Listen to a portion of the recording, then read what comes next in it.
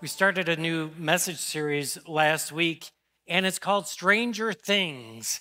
And many of you are probably familiar with that series on Netflix. And no, we're not preaching on the Netflix series, but we are talking over the next several weeks about Stranger Things, and we hope that you come back and be a part of that. We started that off and we kicked that off last week. And what it is a study in the book of Acts, because the book of Acts gives a record of the time that Jesus rose from the dead, and as he's ascending into heaven, it records a description of the early church, the New Testament church, throughout the lives of the earliest apostles.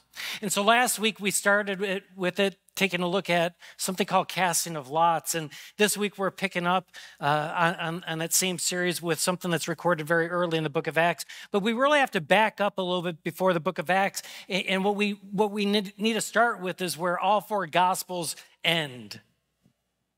Because all four gospels end with the fact that after Jesus was crucified, early on the third day, on Sunday morning, a couple friends of Jesus, a couple women, came to check on the body of Jesus, and they also came to put perfumes and spices on it, because by the time they brought Jesus down from the cross on Friday evening, the Passover or the Sabbath had started, and they were unable to really address Jesus' body the way that they wanted. So very early on that Sunday morning, they approached the tomb, and as they approach the tomb, there's some strange things that are going on, because as they approach that tomb, they see that this giant boulder that had been placed at the mouth of the tomb had been moved, and the tomb was opened. And as they entered into the tomb, they saw something strange as well. And like his body, Jesus' body, wasn't there. And as they turned, they saw even a stranger thing, because there was suddenly an angel that said, "He's not here, he's risen." As soon as they heard this, they ran to where the other disciples were, and they shared with them what had happened, these strange things that they had seen. But the disciples didn't believe it. They needed to see these strange things for themselves. And so they rushed to the tomb, and they see that, in fact, his body's not there. And Scripture tells us that over the next month or so, the next 40 days, Jesus would make appearances to his followers. And that's where the story picks up in the book of Acts. As our stranger thing this morning is the resurrection of Jesus Christ and his ascension. Look with me at Acts chapter 1, verses 3 to 11. Now, after his suffering, Jesus presented himself to them, and he gave many convincing proofs. He was proving to his followers that, in fact, he was no longer dead. He rose from the dead. He gave many proofs that he was alive, and as part of that, he appeared to them over a period of 40 days. And he would speak to them about the kingdom of God. Now, on one of those occasions, while he was eating with his disciples, he gave them this command: "Do not leave Jerusalem, but wait here for the gift that my Father has promised, which you've heard me speak about. For John is baptized with water, but in a few days you will be baptized with the Holy Spirit." Then they gathered around him and they said, "Lord, is it at this time you're going to restore the kingdom to Israel? Is it at this time that you're going to restore power to Israel?" He said to them, "It's not for you to know the times and the dates that the Father has set by his authority, but you will receive power when the Holy Spirit comes upon you. And you will be my witnesses in Jerusalem and all Judea and Samaria and to the ends of the earth." Now, after he said this, he was taken up before their very eyes, and a cloud ultimately hid him from their sight. And as they were looking intently up to the sky where he was going, suddenly another strange thing happens. Suddenly, two men that were dressed in white stood beside them and said, "Men of Galilee, why do you stand here looking into the sky? For this same Jesus who has been taken from you into heaven will come back in the same way that you've seen him go into heaven. What a strange thing. Can you imagine what it would have been like? What would we have done as you're sitting there and Jesus is talking to you and suddenly he just begins to elevate, levitate, and ascend into heaven before your very eyes? How would you respond? What's interesting when I read this text is how the disciples respond, because they respond in exactly the way that you would expect that they would have responded in seeing that. In fact, they responded in a way that Dr. Newton said, things happen. Sir Isaac Newton's third law of motion is this: for every action, there will be an equal and opposite reaction. The action was they saw the risen Lord. The action was they had conversations with the risen Lord. The action was that they saw the Lord literally ascend into heaven. And if that's what they saw, you can't help but have an equal and opposite reaction. And this is what I want to talk to you about this morning. What is our equal and opposite reaction to the fact that Jesus rose from the dead? And because I'm here to tell you this, that the disciples, in fact, for the action of Jesus rising from the dead and ascending into heaven, had an amazing equal and opposite reaction. And I want to share with you, like Jesus' 12 disciples and also the Apostle Paul, I want to share with you exactly what that reaction was to the action of Jesus ascending before their very eyes. Let's start with the Apostle Paul. The Apostle Paul wasn't even one of Jesus' original 12 disciples. The Apostle Paul wasn't there when Jesus literally ascended into heaven, but the Apostle Paul was a Pharisee who was one of the biggest persecutors of the church, who didn't see Jesus resurrect, didn't see Jesus ascend into heaven, but he heard Jesus call down to him from heaven saying, "Saul, Saul, why are you persecuting me?" And from that, this Pharisee that was killing and arresting the Jews became one of the biggest promoters of the message of Jesus Christ, who literally walked thousands of miles across several missionary journeys, spreading the message of Jesus Christ until in Rome, in 66 AD under Nero, he was beheaded and killed. Because you see, for every action, there must be an equal and opposite reaction. Now let's get to the rest of Jesus' disciples, the original disciples. There's Peter. You know the story of Peter. He was one of the closer disciples of Jesus. Peter, like Paul, ends up dying in Rome under the persecution of Nero. But for Peter, he dies 2 years before Paul. And Peter doesn't die by beheading. Paul gets that because he's a Roman citizen. Peter's not, and so they decide they're going to crucify Peter. But you know what? Peter did not feel it worthy to be crucified. That's how Jesus died, and so he insisted that he'd be crucified upside down. And then there's Peter's brother, Andrew. Andrew actually dies about 4 years before his brother Peter. Andrew takes a message to Turkey and to Greece. And Andrew too is crucified, but Andrew, like his brother Peter, did not consider himself worthy to be crucified, to die in the same manner Christ did. So rather than being on a cross the shape of a T, he's crucified on a cross the shape of an X. Then you got James, the son of Zebedee. He was put to death by the sword in Jerusalem very early on, 44 AD. Then you got his brother John. Now, John's unique. He's the only one of all the disciples that it's believed he did not die a martyr's death. He actually died as an old man, exiled to the Isle of Patmos. And then there's Philip. Philip takes the message to North Africa and to Asia Minor. Philip actually leads the proconsul's wife to believe in Jesus Christ, and as retribution for doing so, he was killed. Then there's Bartholomew.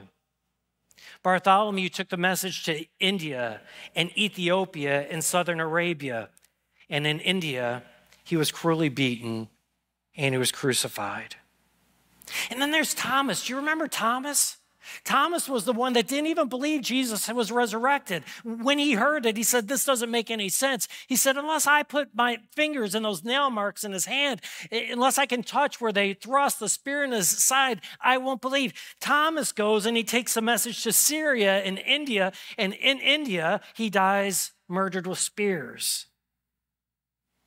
And then there's Matthew. You remember Matthew, the tax collector? He takes the message to Persia and to Ethiopia. He's killed in 60 AD with an instrument I had never even heard of called a halberd. It's basically a pole that has an axe on one side and a spear on the other. And then you got James, son of Alphaeus. He took the message to Syria, but when he was preaching in Jerusalem, he was put to death by the Jews, stoned to death. And then there's Thaddeus, also killed by the religious leaders. And then there was Simon the Zealot that took the message to Persia. Simon the Zealot was sawed in half because he would not bow down and sacrifice to the sun god. And then there's Matthias. He's the last of the disciples. He's the one we talked about last week. When Judas killed himself, he was replaced with Matthias. Matthias was stoned by the Jews in Jerusalem and then beheaded. Now, what's crazy about what I've just described to you is if you think back to when Jesus was arrested, what happened? All of his followers went and hid. There's only one who followed him, and he stayed at a distance, and it was Peter. And if you remember the story of Peter, he follows at a distance, and then 3 different times before dawn on that night that Jesus is arrested, Peter's accused of being an acquaintance of Jesus, and Peter denies it. And then after Jesus is crucified, Peter joins the rest of the disciples, and they're literally hiding in fear of their life. And I want to ask you, how do you go from denying Jesus and running and hiding for your life to being willing to walk hundreds of miles across the known world at that time and to die all gruesome deaths? What changes? And what takes place? They saw the risen Lord. They spoke to the risen Lord. They ate with the risen Lord. They saw him ascend into heaven. And for every action, there's an equal and opposite reaction. And I can't help but wonder what's happened to the church. Where has the conviction gone of the church that we see amongst these earlier followers of Jesus? Where's the courage in the church today? Where's the direction in the church today? These guys walked hundreds of miles and were willing to stand up to persecution and painful deaths for what it is that they saw and what it is they believed. That's not what we see in the church today. In fact, I was disappointed and frustrated to see this, but I wouldn't tell anyone about this ahead of time in case any of you had any ideas. But there's a church that's starting up in South Fort Worth that was putting out on social media that they were giving like a Mercedes or a BMW away today on Easter. Why? Because really the message of Jesus dying on the cross and rising again and ascending into heaven, that's not good enough. We got to supplement that with like a new vehicle. That will bring people in. That's what the church has become. The church is willing to see just about anything to get people to come to church. The church is unwilling to address the failings of society that we live in because they're afraid of offending the people. What has happened to our conviction? What has happened to our courage? And what has happened to our direction? You know what? I think there's 2 reasons for this. And the first is this. The church has gotten distracted. The story that I just shared with you this morning about the death and the resurrection of Jesus Christ, like you don't hear that talked about a lot in the church anymore. Maybe on Easter you'll hear it, but we don't talk about the death and the resurrection and the ascension of Jesus. We don't talk about it all the time. In fact, you know what we talk about? If we're going to look at the biggest church in America, this is what the biggest church in America talks about just about every week. How to live a blessed life. And so we've replaced the death and the resurrection and the ascension of Jesus Christ with it being about you and how it is you live a blessed life. And we wonder why there's no courage. We wonder why there's no conviction. We wonder why there's no direction when we have made the message about us. And then I think this is the other difference. If we're going to be honest, we didn't see it with our own eyes. The disciples, the early disciples of Jesus, they literally saw him come to life when he was dead. They literally had meals with him. They literally talked to him. They literally saw him go to ascend into the skies. And we know the stories, but we only read about it. We only hear it. And it's not the same thing when you read about it. It's not the same thing as you hear about it. If I said to you yesterday, I heard that someone died in a car accident or was hit by a car out front of the church, we would all be like, wow, that's horrible. If we walk out here this morning and we see it, it would be tragic. We wouldn't be able to get that image out of our minds. There's something different about seeing it. And I guess in fairness to us, we didn't see it like they did. We just hear about it. But you know what? We might not have been there to see Jesus rise from the dead and ascend into heaven. But we have all experienced the result of it. And I think if we truly understood what it means that he rose from the dead, I think we would have a lot more courage and direction and conviction than what we do. Because this is what it means. That because Jesus rose from the dead, we who were dead have now been made alive. Look at Ephesians chapter 2, verse 1.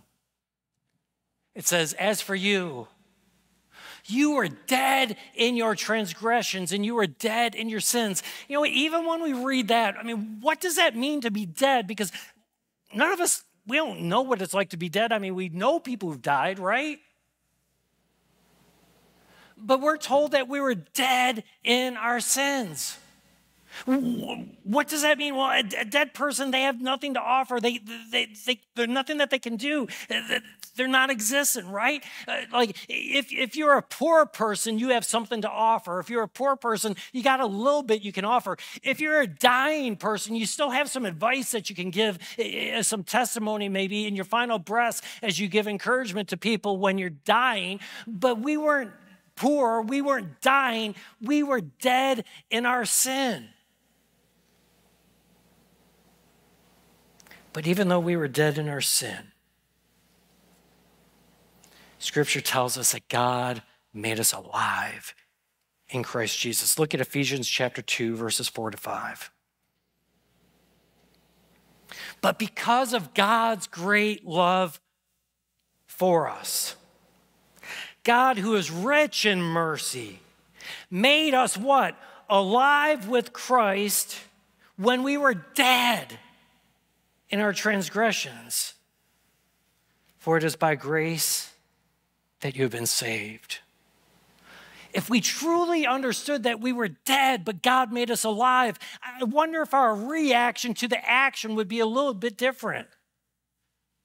Why did God make us alive? It wasn't because he thinks you're amazing. It's not because of your giftedness. It's not because of all the wonderful things that you do. God made us alive, Scripture says, because of his great love for us.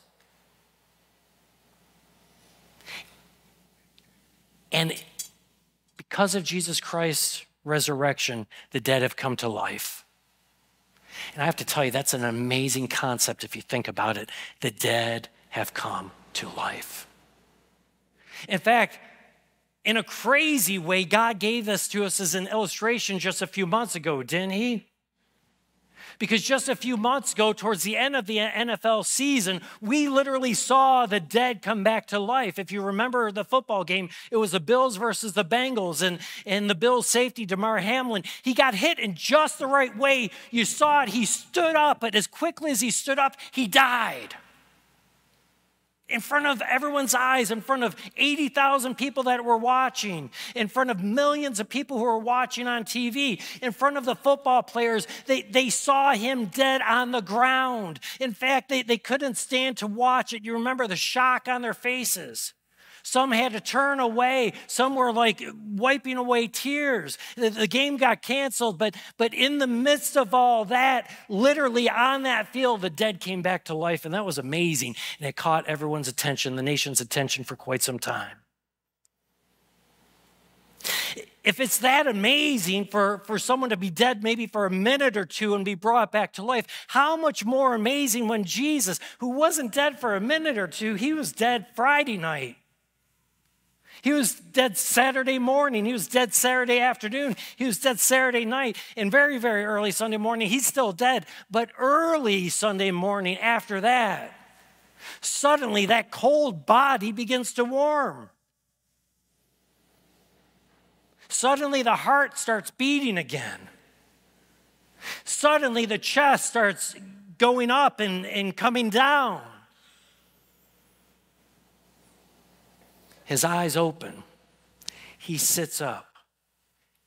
He stands up and takes off his burial cloth, and with the brush of his arm, that stone moves to the side. And in that moment, we who were dead in our sin have been made alive in Jesus Christ.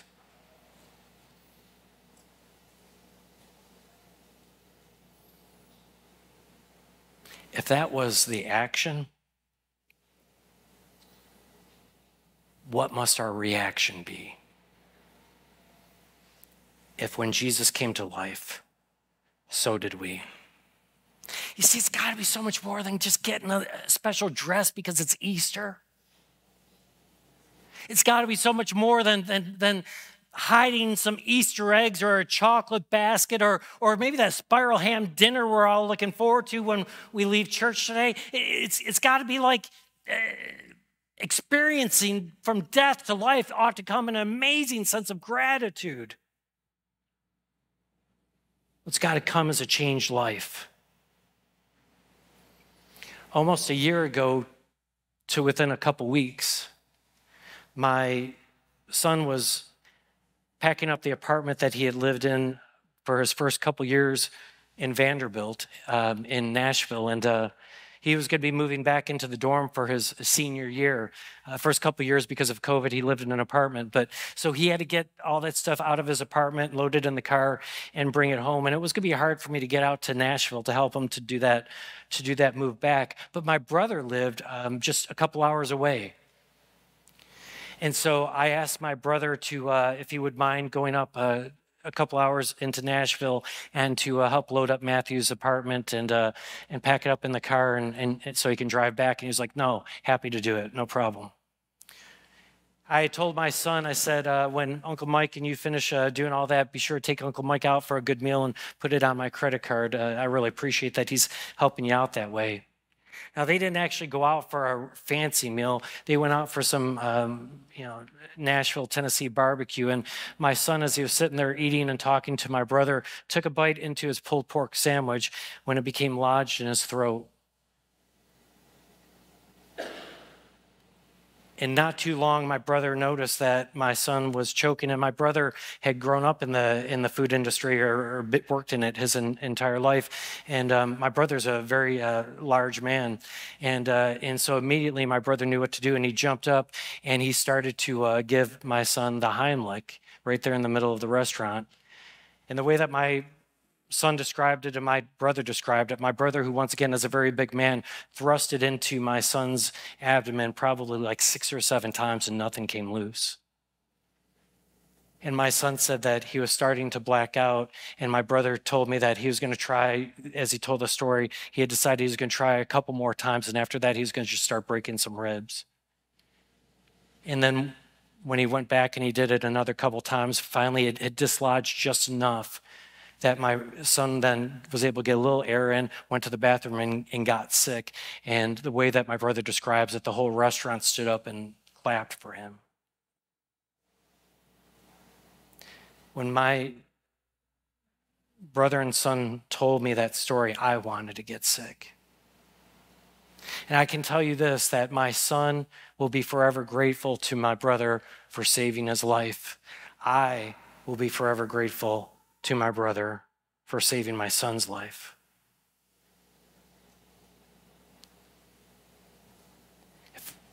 If I'm forever grateful to someone who saved my son's life who wasn't even dead, but was working towards that, how much more should our response be to the one who took us once we were dead and made us alive again? The Bible tells us what that response should be as we continue with what Paul says in Ephesians 2, verses 8 to 10. And God raised us up with Christ, and he seated us with him in the heavenly realms in Christ Jesus, in order that at the coming ages he might show the incomparable riches of his grace expressed in his kindness to us in Christ Jesus. For it is by grace that you have been saved through faith. It is not of yourselves. It is a gift from God, not by works, so that no one can boast. For we are God's handiwork that is created in Christ Jesus to do good works, which he has prepared for in advance for us to do. What must our reaction be for the fact that God took us from death to life? Well, our reaction must be this, that we must be forever changed by that encounter. That we must have a gratitude that is beyond all measure. And that ultimately we would respond as the Apostle Paul tells us that we should, that we would do those good works that God has created in advance for us to do.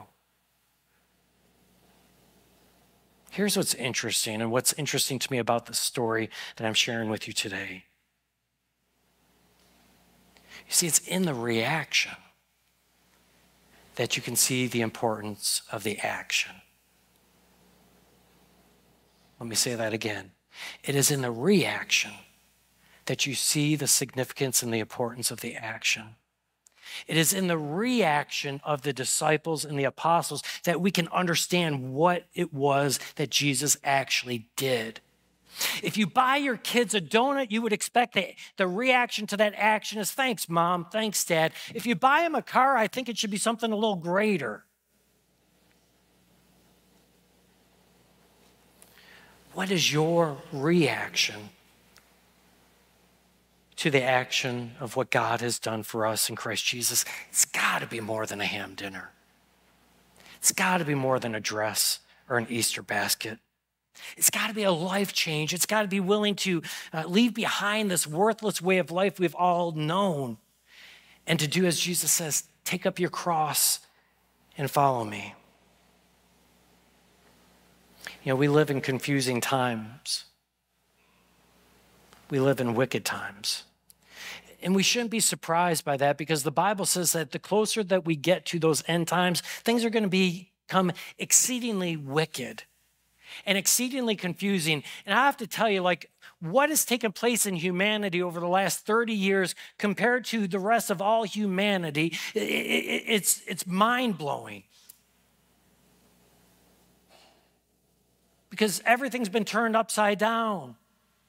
Morality has been redefined. Gender has been redefined. Right has become wrong. Wrong has become right. You even have the shooting in Nashville, and you're hearing just as many people call out sympathy for the transgender shooter than for the Christian children that were murdered. And that is the world in which we live. And once again, it's just a confusing time and a wicked time. But here's the frustrating thing is the church is just going right along with it.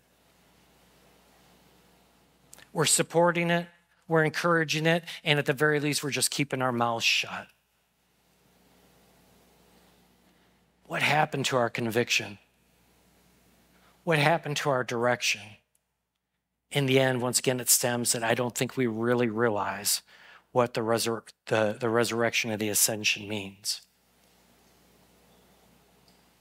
I hope this day that you understand the significance of what Christ has done for you. that you were dead, but then you were made alive.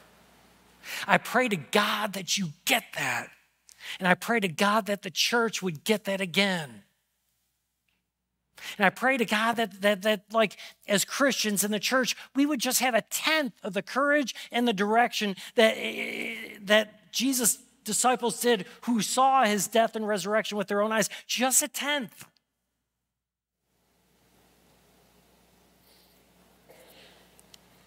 Because you remember at the start of this story, this same Jesus that ascended to heaven and they watched go, suddenly there are two men, two angels that said, you know what? In the same way that he went, he's coming back.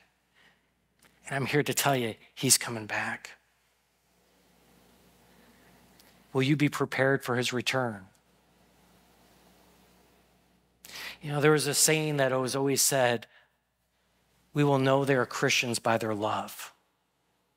And I will challenge you with this morning. We will also know that they're Christians by their reaction to that action. Because for every action, there must be an equal and opposite reaction. And I ask you this day, what is your reaction? What is it today? What will it be tomorrow? And what will it be for the rest of your life? Would you join me in a word of prayer? Gracious Almighty God, we just thank and praise you for this day. And gracious God, in many ways, maybe it's a bit difficult because we read about it and we hear it, but we weren't there to see it. I thank you, gracious God, for the reaction of the early disciples that help us to understand and see what the action was. And I pray for all of us that are listening today, gracious God, that we would understand that we were dead in our sin. But as that breath of life came back into the lungs of your Son, Jesus Christ, you made us alive again in him. We thank you for that amazing gift. And we pray, gracious God, that we would every day show gratitude and show our confidence in that message by the reaction to it. In Jesus' name we pray. Amen.